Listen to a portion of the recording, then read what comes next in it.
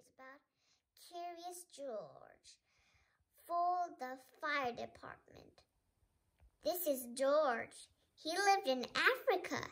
He was a good little monkey and always very curious. One day, George saw a man. The man saw George too. What a nice little monkey, the man thought. And George even saw that the man with a large yellow straw hat. The man thought, what a nice little monkey. I would like to take him home with me. So the man put his hat down, and of course, George was curious. The hat had been on the man's head. George thought it would be nice to have it on his own hat, so he picked it up and put it on. He looked cute when he put it on. Oh no! The hat covered George. George could not see. The man picked him up, popped George into a bag. George was caught. The man put George on a little boat. George was sad, but still, George felt a little curious. Then things began to happen. The man took off the bag of George, and George sat on a little stool. George, called the man with the yellow hat, I'm going to take you to a big zoo in a big city. You will like it there. Now I want to play, but don't get into trouble. George promised to be good, but little monkey sometimes forgets. George wondered how the seagulls fly. Finally, he had to try. It looked easy. He stand on top of the boat's ring bell, and he flapped his hands. Oh no! What happened? First this, and then this. Where is George? The sailors said. They looked for him everywhere. Suddenly, they found him, struggled in the water, and almost tired out. Merm overboard! Cried the sailors. They threw him a life belt. George caught it and held on tight. Now George was careful to be a good monkey. And then the trip was over. After a good meal and a good pipe, suddenly George felt very tired.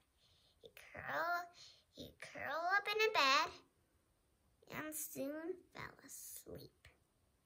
The next day, the man with the big yellow hat called ring the zoo, and then the man went away.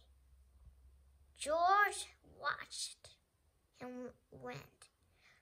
George was fascinated that he went away. George wanted a telephone too. 1, 2, 3, 4, 5, 6, 7. How fun! Ding-a-ling-a-ling, ding-a-ling-a-ling. George had telephoned the fire station. The fireman rushed to the telephone. Hello, hello, he screamed, but there was no answer. They looked for the signal on the big map that showed where the telephone had called. They did not know it was George. They thought it was a real fire. And everybody, do you know who is George? George is a monkey. The fireman rushed to fire car. Hurry, hurry, move the way. Hurry, hurry, ding dong, ding dong. Hurry, hurry, we don't want the house to burn. They opened the door, but no fire. Only one naughty little monkey. Oh, catch him, said the fireman. George tried to run away, but he got caught on the telephone wire. A thin fireman got one arm, and a fat fireman got the other. You fooled the fire department, said the fat fireman. We have to shut you up where you can't do any more harm.